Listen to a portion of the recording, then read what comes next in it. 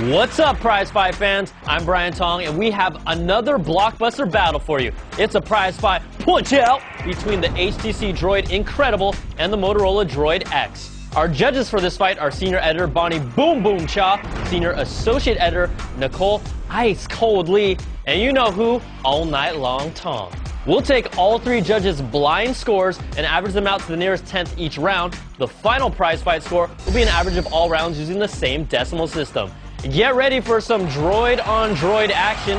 First round is sexiness and durability. The Droid Incredible has a compact and slender profile that fits in your hand. Its rubberized surface can take a beating, and even if the ladies like the topographic design, I'm still not a fan of the triple-layer booty.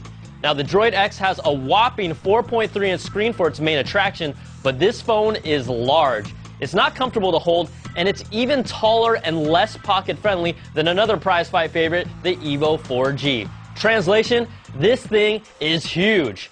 The Incredible takes this round with a 4.3, and the Droid X gets a 3.7. Next round is controls and user interface.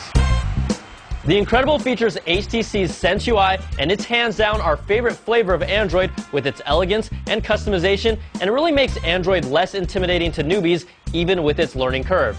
Nicole and Bonnie didn't like the optical joystick, but it doesn't take away from the device for me. The Droid X gets some love here for its row of physical navigation buttons and the super hot swipe keyboard option built in.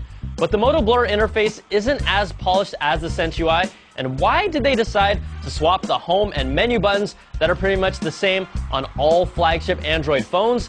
This one's close, but the Incredible just gets the edge with a 4, and the Droid X gets a 3.7.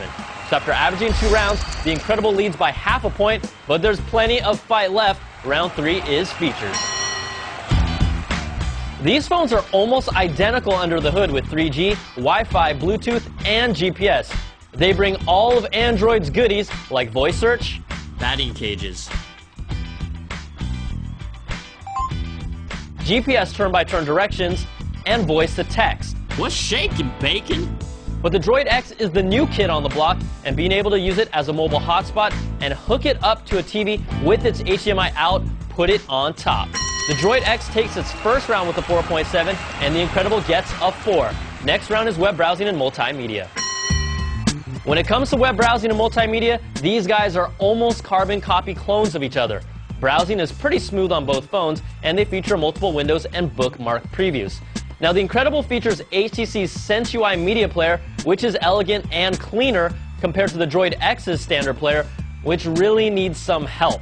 But forget about all that. The Droid X's 4.3-inch screen enhances every experience by making web surfing, looking at photos, and watching movies that much better.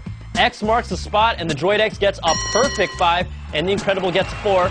So after averaging 4 rounds, the Droid X has gained control, leading by 0.2 of a point, but this is still anyone's fight. The final round that decides it all is call quality and performance.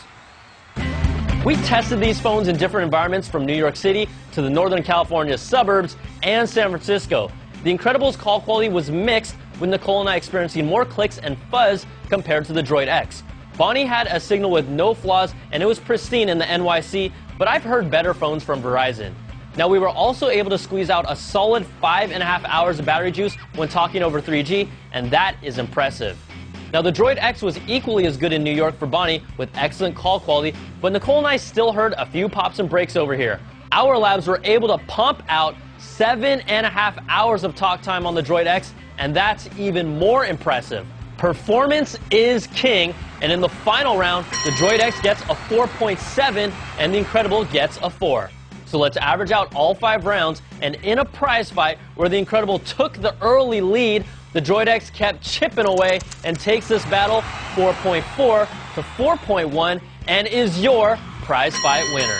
Both of these phones are great picks for Verizon, but in this case, size and features matter. I'm Brian Tong. Thanks for watching. We'll catch you guys next time on another prize fight. Whoop-ah!